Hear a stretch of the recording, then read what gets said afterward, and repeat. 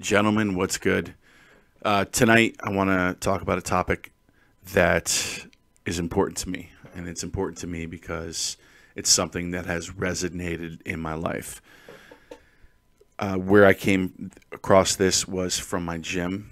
And I realized that in my lifetime, realistically, as a man, nobody gives a shit about you except you. And until you actually achieve something in life, you're you're just not going to experience the life that you want for yourself. And as a man today, you're told that you're supposed to somehow depend on other people to give you the results that you want. And what I'm telling you today, right now, is that nobody cares. And you're going to have to work harder. Nobody cares, and you're going to have to work harder. And let me show you where I got this from. It's a thing from my gym, one of the mottos we had.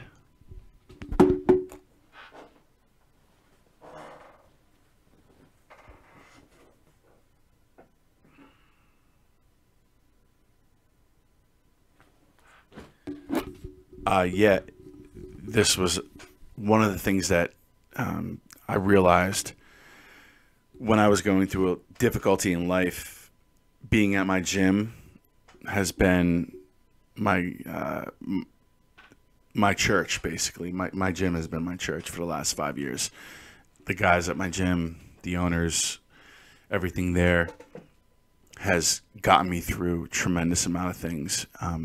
And one of these days I'll get into my gym and the owners and these guys and who they are and why they're so inspirational to me. But let me touch on some of my personal stories here, or just personal experience, as to why I know that nobody gives a shit and nobody cares. As a man, when I went through some of the most difficult times in my life, the most difficult time in my life, when I was in seminary here in Pittsburgh, and I had been accused of all types of shit. My I was married when I came into Pittsburgh. Okay, and if you guys want to know my previous stories prior, you can go look at. I literally have videos called My Story, Part 1 and Part 2. I haven't finished Part 3 or 4 yet, and I'll get to those. But what I went through was things where I was accused, right, of being somebody I wasn't. And when I went through, when I was in seminary, let me just real quickly, when I was in seminary, well, I was married to a BPD chick, and I have a child with her, who I love, and I've been working through that in life, and to this day, I'm still dealing with that stuff. But when I was in seminary, I was, I think, two and a half. What was I? I was getting on a few years married with this person, and I had experienced all different types of shit.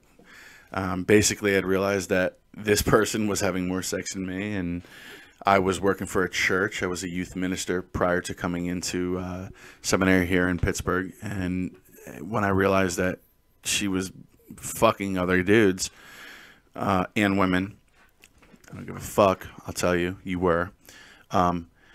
That I felt this need to forgive because I was in this different mind frame. And it was the most ridiculous thing looking back on it. But I'm going to stop trying to say as much as I can. I don't know why I do that. I'm a public speaker and I say because I'm talking to a fucking computer screen. But these computer screens now, and I'm not realizing this, is where the audience is now. Like, the largest audience I've ever spoke to was about 400 people in real life. And me looking at this computer screen right now, or this cam, I could potentially reach way more than that. And I have to get that in my mind. And so I'm working on my public speaking. Okay. There it is. So I basically at seminary I had gone through a living hell This person that I was married to had accused me of all these. I don't know what she accused me of, but the seminary took her side. Next thing you know, she had a lawyer through the women's shelter representing her, and I burnt through my life savings because she had a free attorney, and it was the worst experience of my life. I was still blue pilled, still beta, never really alpha. I was alpha for, I don't know, I was alpha and then beta, and then I don't know how to even gauge that fucking thing, be honest with you. When I went through seminary, I realized that that whole experience was meant to teach me to get to a certain point in life where I'm at now. And now I realize that I have lived a quintessential red pill experience. And I'm really grateful to have come into this community. And I'm not, I'm not trying to grift.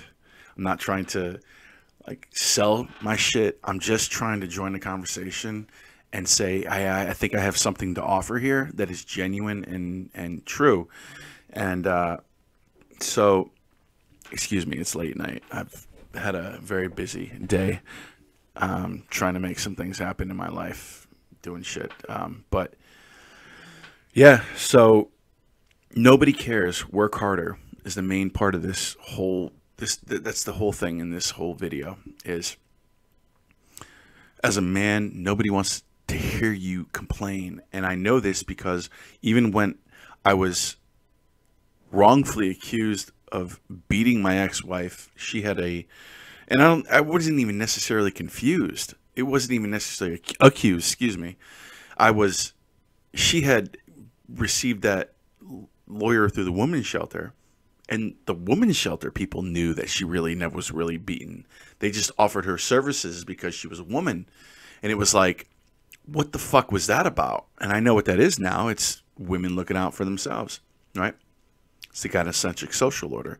It's the Uber Alice. It's the, we're going to look out for each other regardless.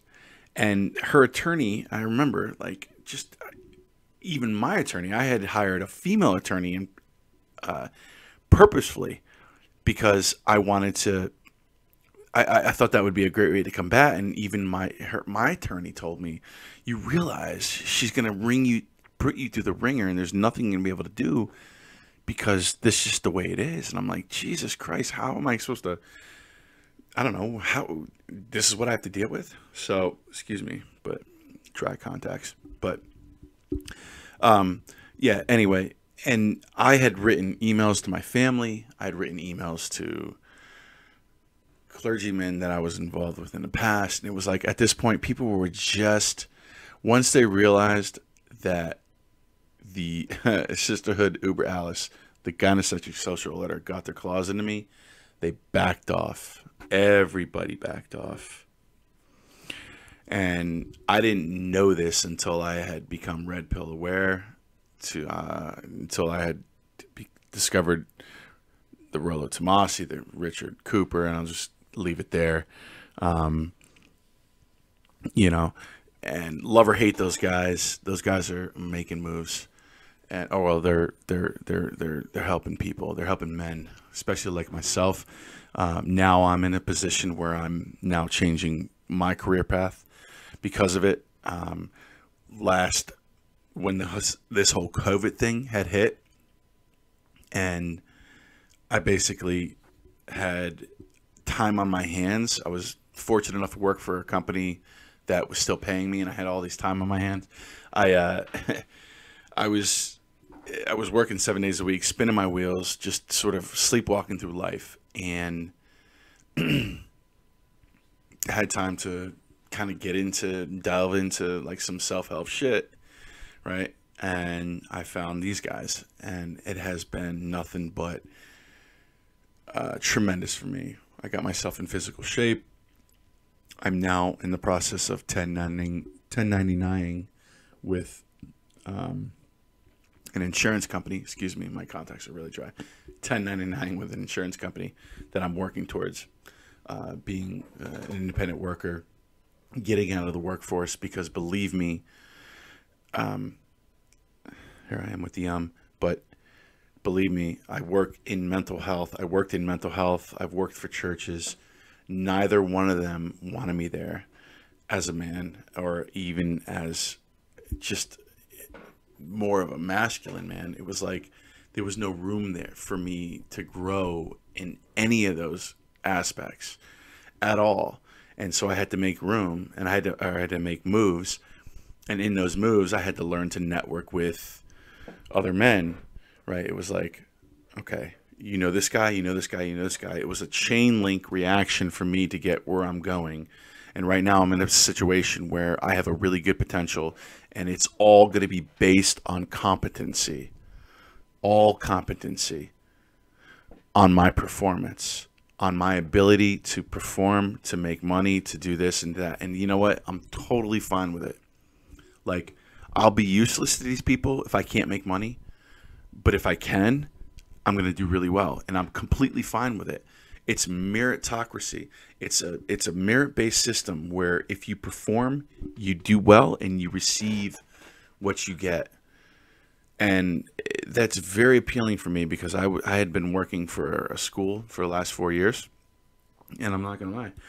Like, there was, in this company, this is a non-profit company. It has multiple locations. It has 5 different locations here in Pittsburgh. It's the best, the most prestigious non-profit organization to work for. And in the entire organization, there's only one man that has one position of authority. He's the head guy of the entire place. And in all the 5 or 6, 4 or 5, 3, 4 locations, and there's 4 or 5 locations, there's literally 0 men with authority positions. And they don't realize it, but they run the men out of town, because in my position at my job, where I was at, I worked in a place where in America, I was one of the best workers there. Still am. I mean, currently. Well, no, I'm not there anymore. I just recently quit. But I was a trainer. I trained all the employees on crisis management, right? I gave presentations. I trained multiple programs. I worked with the kids. I had the best relationship with all the kids. I was tremendous. And yet the leadership never thought once about putting me in a position of authority, because one, they were hung up on you having a certain degree, which it's not worth getting a $50,000 degree for a $20,000 raise. It's just not worth it, or even a $10,000 raise. So basically, at this job that I'm at, right, it's like they did not value me in regards to my position, because as valuable as I was, and there have been some of my best friends now, and that I'm really close with now, 7, 8, 9, 10 other men that have all left because they're so sick of being pigeonholed and not being able to like climb anything and become successful, and not be recognized for their success. So basically, in this position where I worked, it was like, all right, so in America, there's 167 million jobs in America. Out of those 167 million jobs, 2 million American workers will work in a workplace where they will experience violence, right? Well, that's what the place where I worked. And even though I worked there, they were still running the men out of town, even though they realized, or they didn't realize, that as women were getting into that position of power, they didn't realize, like, holy shit, we're losing the men because we don't want to give them any authority, but we need them to run everything, right? And the men were running everything. That's what we were doing. We were the guys who were dealing with all the violence implementing all the situations, becoming the game plan. Every time they had meetings, they would like talk for an hour and a half and then realize that the 7, 8 guys in the building were the ones that were going to deal with the problem. Anyway, I'm going off on a tangent here a little bit, but my point on this whole thing is, as a man today, nobody cares, right? Even if, especially in the workforce, as more and more women are coming into power, they're not going to give a shit about you. They just can't. So, and I've experienced that personally. It's like I've experienced being one of the most significant men in the entire building, workers in the entire building, and not ever being properly rewarded or even, have a sense of gratitude for it. So, yeah, anyway, that's where I'm at with this video. I don't want to take it too far, but what you're going to have to realize is, as a man today, nobody gives a shit about you unless you are significantly making money, making muscles, right? And just killing it in life. And I could tell you with that last job, the only time anybody in those positions realized or had any level, and this is a non-profit organization, and I decided to leave and do 1099, like I said, the only time they ever really looked at me with admiration was when I said, I'm enough, I'm tired of this, and I'm leaving, and I'm going to go do and make my own money, and here's how. And that was finally when people looked at me and were like, that's when they were like, oh, wow. So, yeah, nobody cares. Work harder. Go to the gym. Okay. Make muscle. Figure out how to make money. Maybe work for yourself. And also, don't deal with shit. Don't deal with shit that you hate. And that was one of the things that I had been becoming a red pill guy this year at my job. I realized I'm not dealing with this shit anymore. I'm shaking this camera, but I'm not dealing with this shit anymore. And so those are the things that I encourage you with here. And we'll leave it at that. We're at 18 minutes. Yeah, there's that. All right, later.